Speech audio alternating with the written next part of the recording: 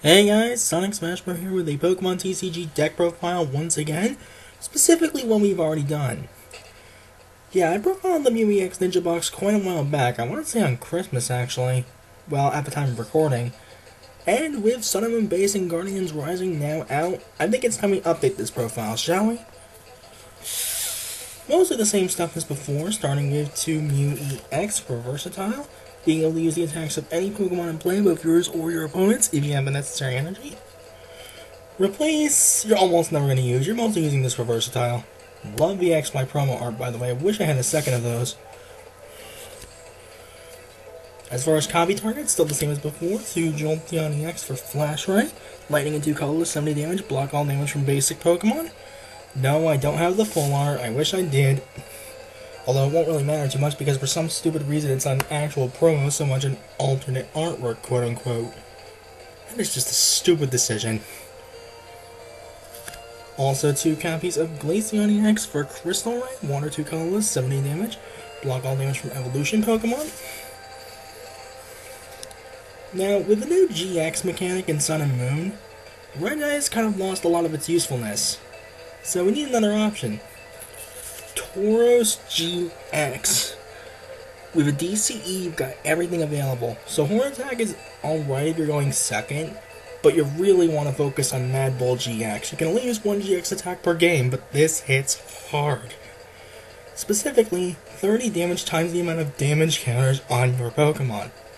So for instance, if Tauros, say, has 160 damage, that amounts to, I want to say 480. We still have 1 Espeon EX in here, mostly for Side Shock, Psychic 2 colorless 7 damage, and this blows through everything. But this also gets a secondary use now thanks to the GX mechanic, essentially functioning like Generation 3 EXs, by that I mean you have to evolve into them. Miraculous Shine. If you've dealt, like, say, 90 damage to a Decidueye, you can use Miraculous Shine to knock out the Dartrix. It's crazy, but amazing. For those wondering if the Decidueye would go back into the opponent's hand. We also still have a Magearna EX, quite the staple in this deck anyway. Mystic Heart, prevent all effects, excluding damage done to each of your opponent's Pokemon that has a mental energy attached. Existing effects are not removed. But again, what I use it for, which no one ever sees coming, is Soul Blaster. Metal 2 colorless, 120, and during your next turn, the base damage is 60. This can really surprise a lot of players. We still have, as far as support goes, 1 Manaphy EX for Aqua 2. Anything with a water energy gets free retreat. Pretty straightforward. 1 Hoopa EX for the Scoundrel Ring, being able to search out 3 more EXs aside from another Hoopa. Also, shout out. Got some Hoopa sleeves. Hoopa Unbound to be specific. And of course, still the 1 Shaman EX for setup. Bench it, draw to have 6. Chances are we might be losing Shaman soon, which is going to really slow down the format. That's it for Pokemon. On to the support account. We have 3 copies of Professor Sycamore. Discard your hand, draw 7. No real explanation needed. Alongside, of course, 3 copies of N. Both players shuffle, each draws 1 for each of their remaining prizes. We're still going to have this around at least for a little while longer. As for another one, we might be losing 2 copies of Lysander. Switch one of your opponent's bench Pokemon with their active Pokemon. We still run the 2 copies of Ninjabox. Switch out a basic on your field for another basic in the deck. Any damage, cards attached, etc. All remain on the new Pokemon. Shuffle the other one back into your deck. Now it's time for an update from Sun and Moon Base. 1 Professor Kukui.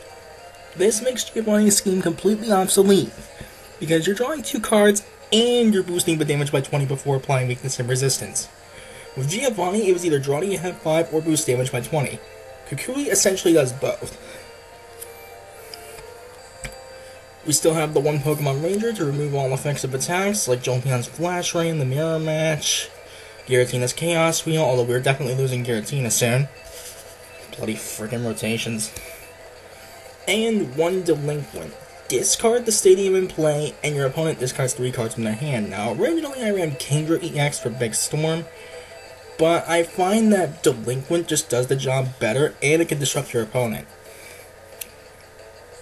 That's it for supporters. On to items, very straightforward. 4 VS Seekers. Put a supporter from your discard back into your hand. Like I've said before, and I'll say it time and time again, you cannot run less than 4 VS Seekers in any competitive deck. Although we might be losing VS Seekers soon as well. We have 3 copies of Ultramar. Discard 2 cards, get out any Pokemon. Ideally, you're going for Hoopa at the start, unless for some reason it's prized. I actually had, at one point in a Gyarados match, both my Hoopa and Shaman prized. Not fun. And that's putting it lightly. We also have 4 copies of Trainer's Mail. Like the top 4 cards of your deck, you may reveal a trainer card you find there except for another Trainer's Mail, put it into your hand, shuffle the other cards back into your deck. Now, remember what I said about the whole alternate artwork thing? Which, by the way, is a lazy decision. I don't know why they didn't just make them actual promos. If what I heard is correct, the Trainer's Mail in the Battle Arena deck, Black Kyurem versus White Kyurem, is also considered an alternate artwork. Yeah, kinda stupid. Meaning we're likely losing Trainer's Mail as well. One thing we're not losing though, 3 copies of Crushing Hammer. Flip a coin if it has discard an energy attached to one of your opponent's Pokemon. Only used for disruption, and some versions of this play 4. I could only find room for 3 personally. And yes, they're all league promos if you couldn't see.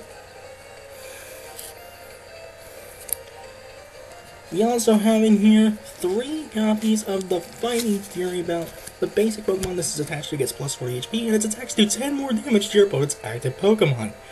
Now, with Guardians Rising out, I was actually tempted to cut one of these out for a Choice Band, which quite literally makes Silver Bengal obsolete and expanded.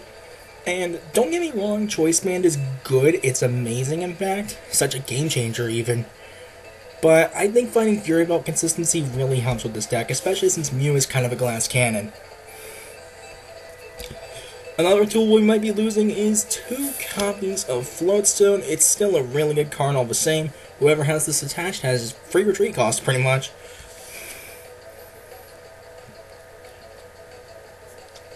Now this is one card I kind of hope gets reprinted, but 1 copy of Super Rod still.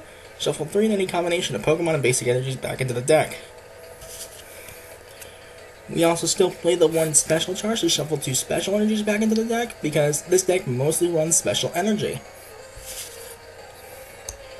Now for another addition from Guardians Rising is a copy of Field Blower. Arguably a broken card. Choose up to 2 in any combination of Pokemon Tool cards and Stadium cards in play, yours or your opponent's, and discard them. You can discard enemy Choice Bands, Fighting Fury Belts, Floatstones, their Stadium, although they'd be using Delinquent for that anyway. It's so ridiculous.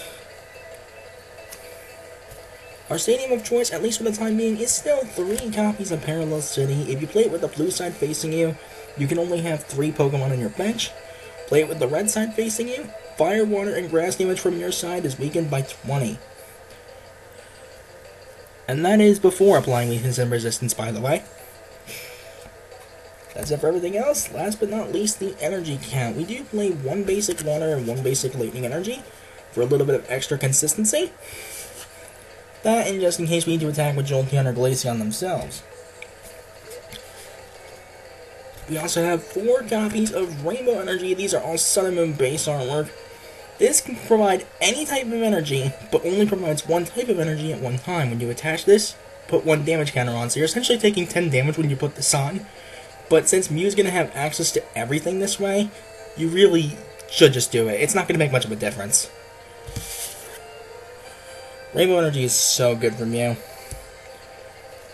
And also, last but not least, 4 double colorless energy.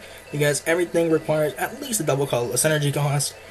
Mad Bull GX, Flash Ray, Crystal Ray, pretty much everything. But with that, that is it for the updated Mew EX Ninjabox deck. Ninjabox deck, sorry. Mew EX Ninjabox updated complete. And next time, as promised earlier, Mewtwo EX Lunala GX. Later, guys!